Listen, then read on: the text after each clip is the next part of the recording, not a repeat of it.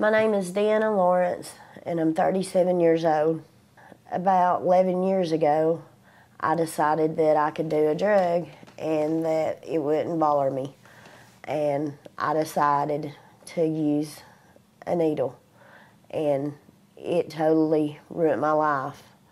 My life went from me being with my children, me being able to work and hold down a job, to me losing it all.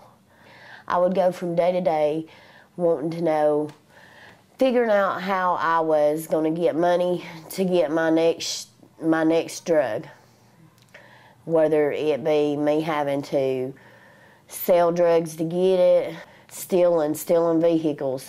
Anything I had to do to get money, I was willing to do it, and I done it to get the money so I could have that next shot. In 2006, I got incarcerated on a 4-year sentence, and I done an 18-month stay at the new Sequatchie County Justice Center.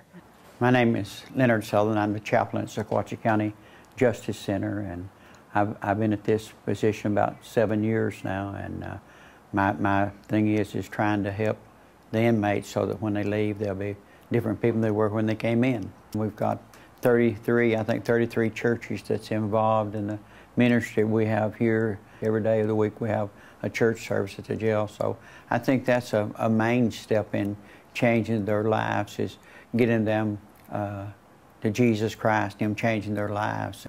And through about 5 months there, I found God. And I lived for the Lord for the longest. But before I left there, I left God there at the Justice Center. But then a lot of them go back out and they face a lot of things in the outside world. I decided to be the cussing, smoking Deanna that I had been in the past. A lot of them go back out and they don't have jobs to go to, and so when they get back out there and looking for a job, and they get downhearted and think, well, you know, the only way I can do it is, I hear so many say, well, I sold drugs, or I did meth or something when I was out, and I got by pretty good on it, even though I did end up in jail, so I'll just take my chances and I'll do that again. I failed. I fell back down. But then, upon my second incarceration, I got God back in my life. And the seed was planted in me when I left there. I went home to where my children were. There's rules, no drugs, nothing like that, because, you know, that's my mother-in-law's house. She's a very good woman. She doesn't do drugs. She's never, you know, allowed drugs to be around my children. And I went home, went to church that night. Loved it every bit. But by the time the next day rolled around, the devil was right there at my feet. And by that Friday, I'm in jail in another county, in Meigs County.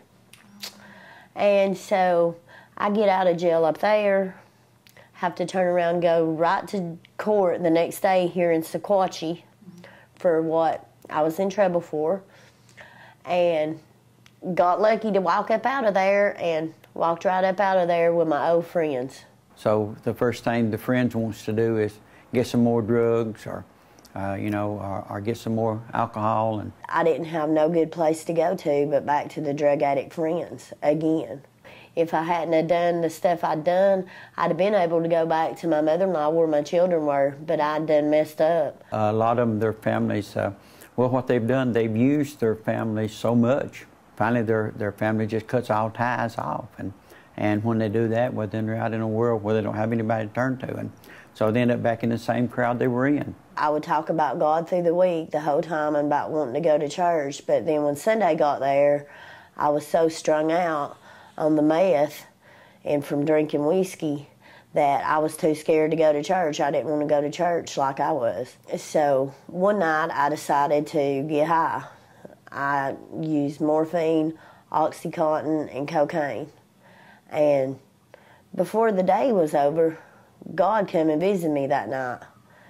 I was dying is what was happening to me. And I said, Lord, if you'll let me live to call Debbie at Serenity Pointe, I won't do another shot of dope. They detoxed me on my own, worked me. I planted grass, I done yard work, burnt brush, put up the dishes, help decorate some of the rooms. I never thought that you could have fun not having drugs, but me being at Serenity Pointe, they taught me that I can do stuff and not have to be high to do it. You can have fun and do stuff.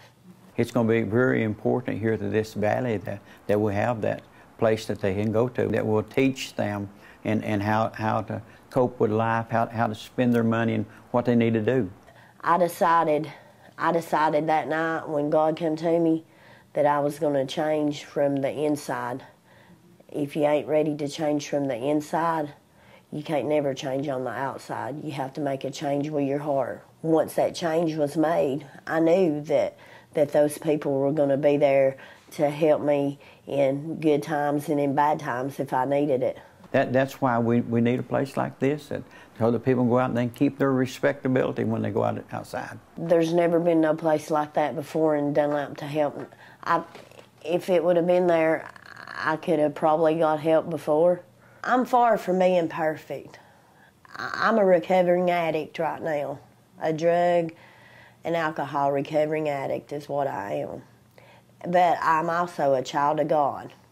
And I pray every night for all the lost souls out there, for God to help them, and for all the addicts. I pray every night for Him just to watch over them and keep them safe.